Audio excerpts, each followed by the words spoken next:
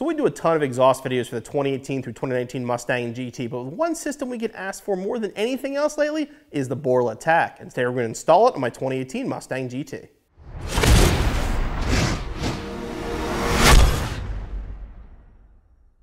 Now the ATAK is the loudest system Borla offers for the 18 through 19 Mustang GT, and it stands for Acoustically Tuned Applied Kinetics, which is a fancy way of basically saying it is really, really loud, but keeps a nice clean tone across the RPM band. Now the rest of the system is typical Borla: 304 stainless steel, 3-inch piping, mandrel bends, and in this case, we have a set of killer carbon fiber tips.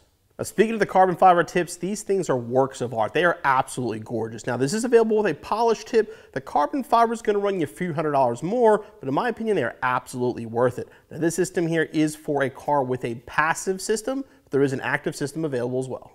For this installation, a lift or a jack and jack stands, 3/8 ratchet, a 13mm deep socket, and a 15mm deep socket.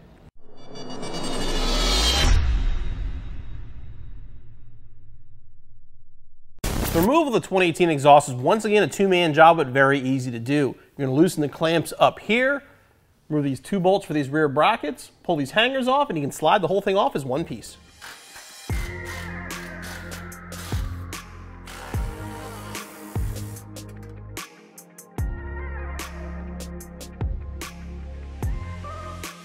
All right, we're going to start with these adapters and connect your factory mid pipes to the X pipe provided by Borla. Install both of these and then grab your X pipe. Make sure you put the clamps on the X pipe, and the orientation is so you can actually get to them and tighten them when it's in place.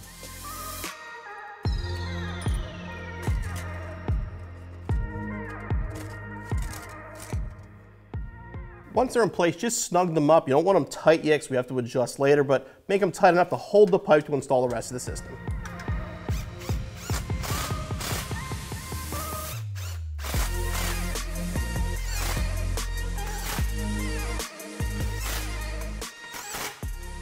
Now we're working on the tailpipe. One of the unique things with the ATAK is this section here. Now this is the same kind of style they use on the RS, and it works really well. On the S-Type, it's a resonator. On here they have this almost like a header collector design, but again, it worked on the RS, and I'm sure it's going to work on the ATAK as well.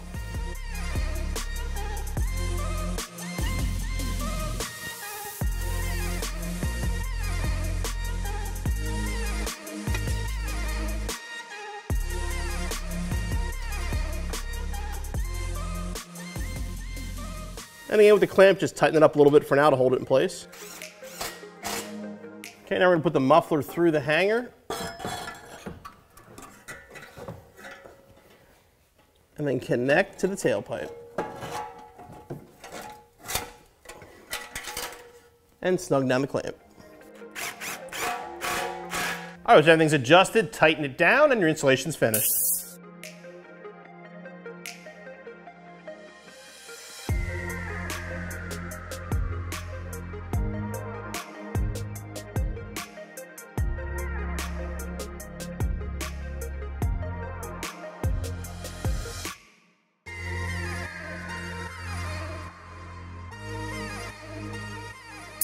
We know you guys have been waiting for this one. This is the Borla ATAK with the carbon fiber tips for the 18 through 19 Mustang GT.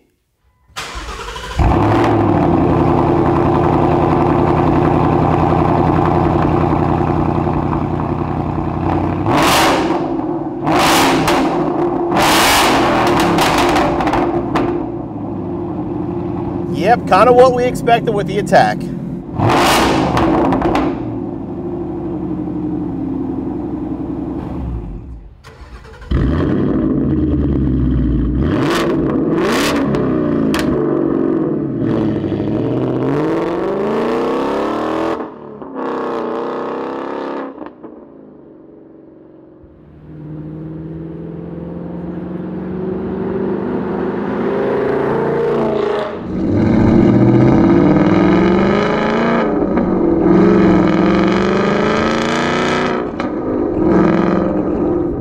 ATAK was one I was waiting for myself, and I know a lot of you guys were too as well. I mean, it's no secret, like I said, that I like the S-Type. I think it's always a good mix of loud when you want it to be. But the one thing I've always noticed with the 18s is the sound ending in the cabin, in my opinion, is definitely better than 15 through 17. I haven't been able to verify that they've changed it, but it definitely sounds it. because every system that I've heard, even if I heard it on a 15 through 17, sounded a little different, maybe not quite as loud on the 18. So while I love the S-Type, I love the way it sounds, and when I was outside the car, it sounds great. It's not as loud in the interiors I felt that my 15 through 17 cars, my 15 was, I should say.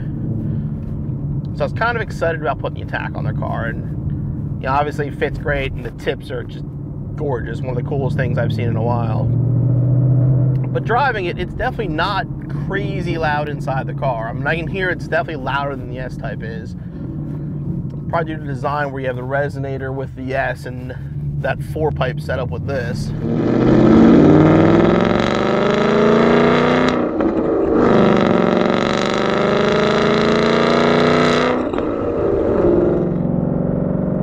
Kind of, if I have to put a label on it, it sort of reminds me of a mix between the Corsa Extreme and the S-Type, kind of right between the two of those.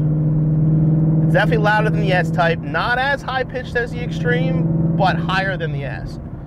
And again, highway, here we are, 70 miles an hour, 1900 RPM, no drone, no nothing, nice and quiet like you'd expect a Borla to be. Then you downshift, and it gets loud in a hurry. Yeah, keep the RPMs down. It's perfectly livable. It's not obnoxious in the cabin at all.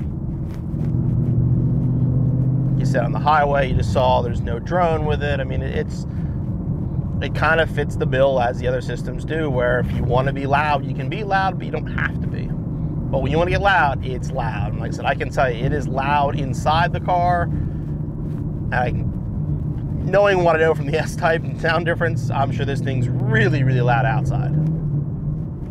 But this will be tempting. I originally planned on doing this installation with the ATAK, and I figured I'd probably end up going back to the S-Type, but I'm not so sure. Actually, I might leave this on for a while.